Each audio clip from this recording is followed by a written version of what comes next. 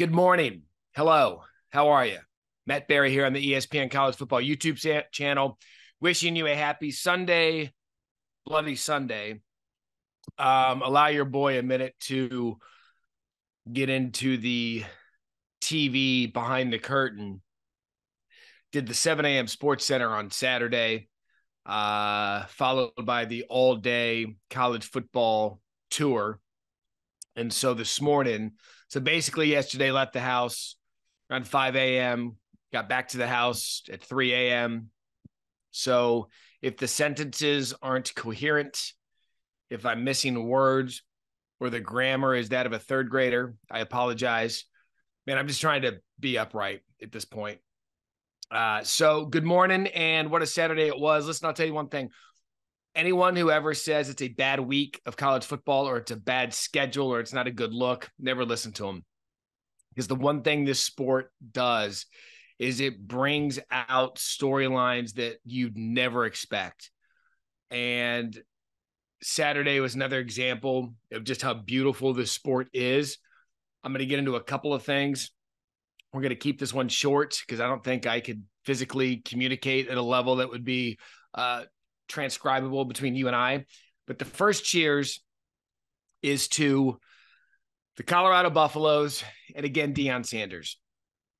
28-17 late fourth quarter. They had no business winning that game. None. Zero. And all they did was stay the course. Colorado State had that game won. If they get that first down late, Deion's got to burn all of his timeouts, and the game's over, and Colorado State wins it. But teams that believe, teams that are tight-knit, teams that understand that it's not over till it's over, they end up winning the game. And that is one of the best atmospheres I've seen in a long, long time. And just the fact that it's Colorado, that has been dormant for decades. They are, last night watching that game, it was like watching the game with the U. I mean, Lil Weezy, Lil Wayne was bringing them out. The Rock was there. There were so many celebrities and people that wanted to be a part of it. What Deion's done in 3 weeks is one of the biggest turnarounds in sports history. And listen, I don't know where this thing's going to head. I don't know if they're going to beat Oregon. I don't know if they're going to beat USC. I don't know if they're going to win 5 or 6 games. It doesn't matter. Through the first 3 weeks of this season, you could argue this is one of the most impressive feats in sports history, in that someone came in and took a program and a brand that was candidly nothing, and now they're selling out at the bookstore. Now celebrity, The Rock is as A-list as it gets. Now he's made Colorado something, and that is absolutely remarkable what he's been able to do. The game at first was sloppy. It was embarrassing how both teams were handling the moment. It got out of hand, but once it settled down, it was one of the games of the year, and that one's going to be hard to beat.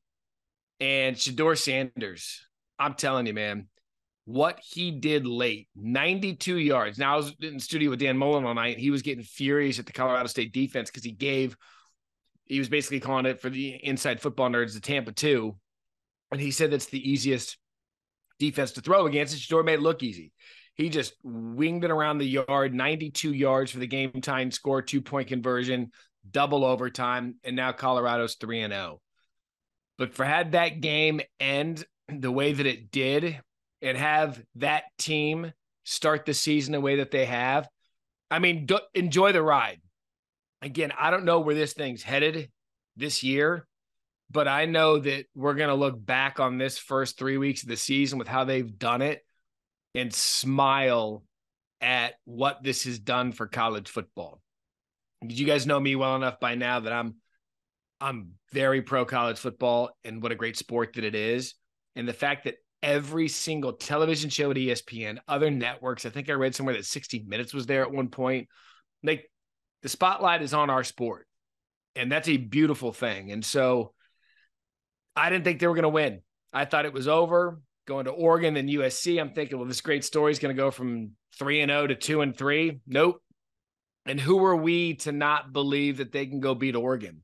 Travis Hunter's out for a few weeks because of the cheap shot. I don't like that. But all in all, cheers to a ride that I don't think any of us can doubt anymore after a remarkable finish, an entertaining finish to that game.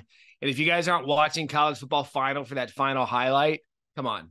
We stayed till 2:30 a.m. to give you the most comprehensive coverage of college football Saturday. So give us a watch, will you?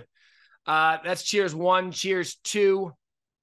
Overall, a day that, I thought the team of the day was probably LSU, other than Colorado. Conference opener on the road in Starkville, early kickoff, Jaden Daniels, neighbors. I mean, they were awesome. And I still maintain this. I had LSU in the playoff. I look like an idiot after week 1. I had LSU as the best team in the SEC West. I look like an idiot after week 1. But now, as things start to shake out, Alabama has some serious issues. And we get into that with Paul Feinbaum on the Sunday recap. Texas A&M, what are they after the Miami loss? And now LSU, of all those teams, has come back from stubbing their toe in week 1, and they looked absolutely dominant on Saturday. So I'm feeling a little bit good and a little bit better about what I had with LSU at the beginning of the season if Jaden Daniels and that team can continue on this path. And when you look at it as a whole, I mean, the SEC, it's wide open. Georgia had to work to get by South Carolina. 24-14 was the final there. They had to work. Tennessee goes down at the Swamp, and Billy Napier and Graham Mertz and what they did yesterday at the Swamp, that was huge. So Tennessee, a team that we thought was going to step up, they're kind of on the back end now of the SEC East. Alabama's already lost. They had to work to get by South Florida. We've already brought up Texas A&M. And so right now, big picture, I mean, Arkansas lost at home to BYU.